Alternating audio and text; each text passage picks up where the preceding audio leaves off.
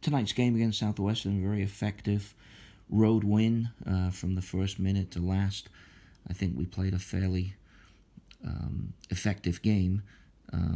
Both sides of the ball, players were focused, concentration was good, entry passes to the strikers were good, and we defended well.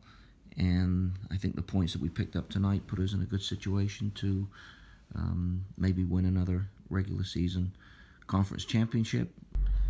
First off, congratulations to Texas Lutheran. Their seniors had the opportunity on their final home game to get a meaningful win against what I think is a pretty good team. We had a lot of lessons today. Maybe a good time in the season to receive these lessons. You can't take 31 shots and expect not to win a game, and it's difficult giving up 2 goals in the first 3.5 minutes to climb a mountain back into it. Credit to the players in the first half.